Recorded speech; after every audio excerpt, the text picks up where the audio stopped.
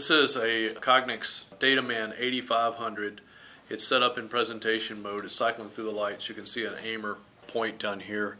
When we want to read the part, we'll put the part near that aimer to say that's the center of the field of view. To read it, we actually put the part in it and we kind of rise up toward it, and you heard it beep. And if you can show the lights here when it beeps again and it reads. And so as you slowly approach the part and at a very slow kind of rising up, and it looks about like 1.5 inches or 1 inch away.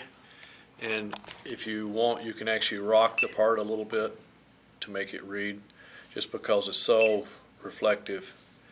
You don't want to just hold it in one spot, but what you don't want to do is wave it around and stuff trying to make it read, because that doesn't help it. It's very slow, deliberate movements. If you notice that the reader is about 2 or 3 inches away from it, but it's actually looking straight down, we don't have the reader looking at a big angle. We don't want it sitting way back like this. We want it down, looking straight down, and so when the part's presented to it, it's brought up to it until it reads it, because it will not read it at this far. It's so far away, and there's not enough pixels to pick this up. It's just the code is too far away and would look too small. Notice we're kind of moving it up at a little bit of an angle, not straight at the reader.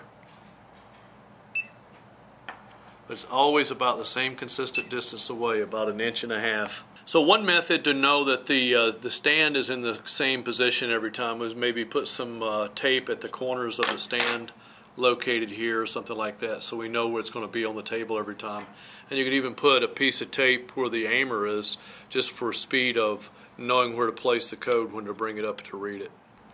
For more troubleshooting tips, visit RacoIndustries.com or call 1-800-446-1991.